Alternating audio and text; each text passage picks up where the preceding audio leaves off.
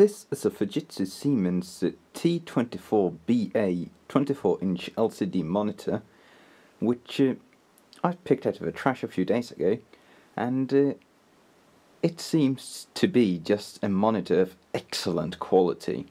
It's a 1920 by 1200 pixel display, which doesn't really have much in the way of features, but if you take a look at it, it's absolutely giant. Now you could assume that this is just a very old monitor, but it should be 2007 to 2009 vintage, so it's not really that old. And the reason for this thickness is that this is a properly backlit LCD display. It's not just edge-lit like most monitors are, but it actually has a row of tubes going the entire height of the panel. And the most impressive thing is, this thing still works. In fact, I don't know why it was discarded. So I figured we'd take it apart and have a look at what makes it tick. The little I've been able to peek through these vent holes has looked quite impressive indeed. So, let's go. And there we go, we're in, and right away you can see that it's got a bit more metal to it than you usually get in these. Getting it apart was like a typical LCD monitor. You pry the front bezel off, and then you put it on its front and lift the back off. But the white plastic really has to be quite peculiar, because it's gone very hard and very brittle. I think this one's probably set in a window or something, given how yellow the backside and top are. So that was a bit of a bummer. Thankfully it didn't crack all the way through, and the crack becomes invisible once it's actually squeezed in place. Anyway, around the back we have pretty ordinary stuff. This is a bit curious. We have wires coming from one box into the other. It almost seems as if we've got a power supply here and an inverter there. I suppose we'll find out. Input board there. Speakers on the side. Now, something that I noticed right away about this monitor is that it kind of looks very similar in layout and construction to my Packard Bell W24W something monitor from about 2007, which has a similar just mechanical layout to it. So I'm wondering if this might not be a very similar construction on the inside, perhaps manufactured by the same company. I remember my Packard Bell is a ProView branded monitor, so we will find out once we get another couple of screws out. Alright, first set of screws is removed, so let's see what we get inside. If we get inside.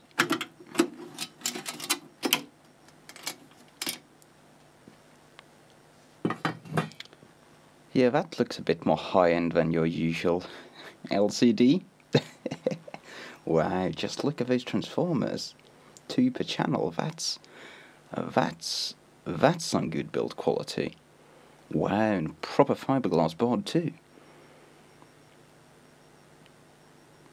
We do have some Chemi-con caps, which I'm probably going to do something about. I think I have 220 35 volts in stock. But wow, that's some impressive build quality right there. Very discreet construction, very beautiful construction actually. This has to be one of the best looking LCD monitor inverters I've ever seen. Do you have a date code on anything? 0843, but that could be something special. 21st of the 9th, 2007. So yeah, this is going to be a 2007 to 2009, something like that, model. Wow, this thing must have been quite expensive when it was new. And you undo another couple of screws along the sides, and you just have to get the little display cable out, and we are all the way in, and I really do spy some Chemi-con caps in there. want to get this board out and give it an overview anyway, because I'm going to use this monitor for myself. And we've got a little heatsink and linear regulator around the control board. Little grounding spring there. And this is a bit curious, it's built like an LCD TV with a T-con-like board sitting attached to the actual panel assembly. And the panel assembly being an LG LM240W-5 TLB1. So I'm going to find a datasheet on that. And here's a datasheet for it. So it seems to be specified for a pretty well actually. But it sheet's dated July 23rd, 2008, and we've got contrast ratio specified at 600, a luminance of 320 to 400 candela per square meter, which is a lot. Although I only measured about 200, I think it was 247 when I put my Spider 4 on it, but it might not have been warmed up.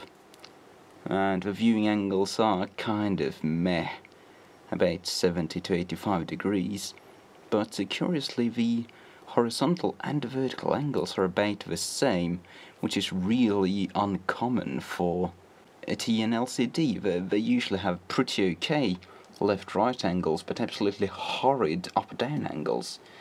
In fact, at first I thought this was a PVA, or VA of some sort, panel, since my other LCD, which is of similar construction, was a PVA panel. And it looked very similar, in that you could kind of look at it from almost any angle and it would not even do the inverted color thing or anything.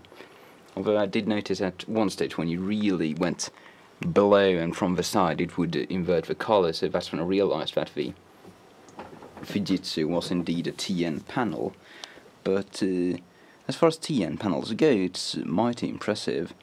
Mighty impressive indeed. Also specified for 92% color gamut, which I suppose I'll be able to verify when I calibrate it. Now, a really impressive thing about this is, despite its age, the default preset was something like 6200K, which, you know, when a CFL LCD ages, you get a drop in color temperature. An older one is going to be closer to 5000, even below, and a new one is going to be a lot closer to 6500 or 7000 Kelvin. So these panels, since they just have so much tubes in them, they're just not going to drive the tubes very hard at all, and given how high class the inverter seems to be, I'm really not surprised that we haven't worn our tubes out. So, with no less delay, let's get to these boards out and have a closer look at them. And here are the two boards revealed in their full glory. And this really is a beautiful LCD power supply. Mostly just out of the component choices, the general layout of it seems to be pretty standard for an LCD power supply, although we have 3 separate power transformers, and we have about 90% Nippon Chemi-con KY series caps, which are excellent capacitors rated for very long lifetimes. These 4 here on the edge are 1000 microfarad 25 volts, and the ones over there are 1035s. So it's probably running off of a 12 and a 24 volt rail. The inverter is probably running off of 24 volts. And we even have a Chemi-con KY primary cap, and that's rare. The primary cap, since they tend to be large case sizes and thus less prone to drawing out than the rest of them, they always tend to cheap out on these. But Fujitsu have properly specified it, although they have failed with the adhesive, so it's a bit loose there. But I'm just going to re-glue that. Sadly though, they have opted for 2 Chinese caps. These are Suscon, or they might be Taiwanese, and they seem to be in some, I don't know, this one almost looks like some kind of filter for this optocoupler. This one could be anything, so They do measure fine, but I'm going to replace these two just out of precaution, because I like to have monitors which run forever. The logic board, sadly, seems to have only Chemi-con caps, most notably this large one by the linear regulator, but they have done the right thing, and they've placed the capacitor underneath the heatsink, so it doesn't seem to run too hot, and I had a quick measure around here and everything seems fine. The caps on these boards are generally not very critical, and we don't even have any switching regulators here, it seems. So I don't think I'm going to bother actually replacing any of these. It's really curious that they have this large farm of tiny electrolytics. Say, what are they? 10 microfarad, 16 volts. I have no idea what these are doing. They seem to snake the traces off to... well, I don't even know. Something to do with this big ASIC there. A mystery. And we also have a pretty beefy looking dip power amplifier for the speakers. Well, that's a really odd heatsink arrangement there, but they definitely have gilded the lily, because I don't think that's going to overheat anytime soon. So you can really play hard. Anyway, I'm gonna do the caps and put this thing together, and perhaps we can have a look at the calibration results of it. And there we go, all new caps on the inverter board. The old ones did measure a bit on the edge. They're about 100 to 150 milliohms each, which really is on the high side for 220 microfarad 35 volt caps. For reference, I compared them to the Chemi-con KY series, which was on the other, the rest of the power supply. They are specified for a maximum impedance of 87 milliohms at 20 degrees Celsius, which is that already is a relatively high value, because the KY series are long endurance caps, they are not super low impedance caps. You can get these caps down towards 50 milliohms in the low impedance series, so these guys are certainly done for. But I got a new set of KZE series installed, which are curiously the one step lower impedance series than the KY series. So these should be probably around 60 milliohms each, something along around that. I haven't checked the datasheet. And I also added an extra 470 microfarad cap to the end of the power rail, since we only get power in through this connector there, so any droop across this rail could potentially cause some noise. And my biggest gripe with my other multi-CFL monitor was that it had a 200 Hz sound to it, which drove me insane over several years, and I really don't wish for that to happen with this one. And I did notice at the brightness levels below 5% or so, it had a slight hum to it, and it's going to be either because of a droop across the rail there, or because of mechanical humming from the transformers, which, as you can see, I've taken steps to guard myself against by just gooping them down quite severely. So I'm hoping that any noise issues are going to be resolved with this, and certainly any reliability issues are going to be. So let's just get this thing properly back together and do a test. There we go, all assembled back together. And I've got it connected up to my Dell, and I forgot to actually put it on the broken connector there, so I just plugged it straight into my UPS power. So if I had managed to short on the power supply, I would have just taken the entire workshop down, including my server and all my critical data stuff. So at least we know that the standby circuit isn't going to explode. Thank you, Focus. So let's see if it actually powers up for real. I did take the liberty of disconnecting the blue power LED because I don't like those. And there we go. And sadly I can right away hear that we've got a slight 200-ish Hertz hum going on, just like it was the last time, so that's a bit of a shame. But I've got my Spider 4 here, so let's do a calibration on this thing and see how it actually performs. And you don't need a calibration tool in order to figure out that this thing is bloody bright. We're sitting on my workbench, which is lit by about 40 or 50 watts of LEDs and a couple of tens of watts of T5s, and this thing is easily matching the brightness. In fact, it's surpassing the brightness against its white frame produced by those lights, so that's some quite impressive performance out of a display that is this old, and clearly has a few hours on it since the backlight inverter caps were a bit worn. And here's a basic report on the performance on the display with no calibration at all, beyond me just playing around a bit with the controls. So we've got a brightness level of 296.4, so about 300 candela per square meter, which is just below the minimum specification for a new panel, so I don't think this thing has too many hours on it at all, but you never know. Again, these panels age very well. A gamma of 2.26, I think the really default was something like 2.1, and a contrast ratio of about 500, and a pretty okay looking color temperature. The really impressive part about these monitors though is the backlight uniformity.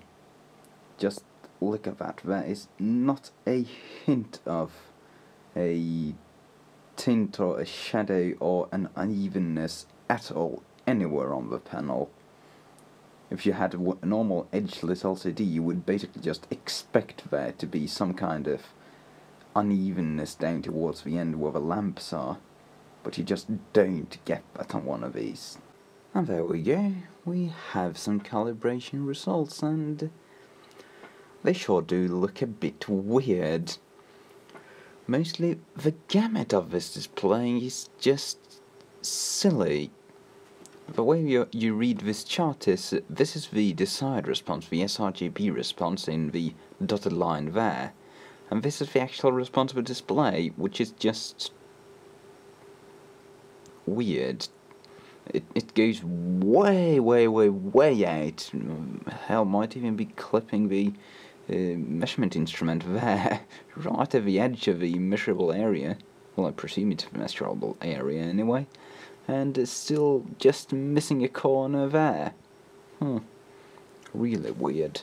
Beyond that, though, we have some pretty normal looking calibration curves. And kind of wonky down here in the low end, but I'm not too bothered. The curious thing I noted though was that despite setting the program up for an sRGB response, it's actually knocked the gamma down to 2.11 from 2.24, which, you know, 2.24 is pretty spot on for sRGB, which is supposed to be 2.2, so it's done some weird stuff. I'm going to have to just use this display for a while, see how it compares to my other ones, which I know are properly calibrated and working as they should. I also did a couple of just reports after the calibration was done, and this is the calibrated response, and we've got, I set it for about 100 candela per square meter when calibrating, since that's roughly the brightness I use these displays at. And it came out about as well as it did before, really. We still have our contrast ratio, so it didn't do anything screwy. The software I'm using, DispCalc GUI, is known, well, it isn't my experience, for just kind of ruining the low end. It has a tendency to put the absolute black level to just a couple of steps into the non-black area, so that black is no longer black, but it doesn't seem to have done that this time. So, yeah, I guess that pretty much sums it up. Fujitsu Siemens, whatever it's called, 24W, really nicely built monitor, and it's gonna sit over there. So, thank you for watching. Cheerio.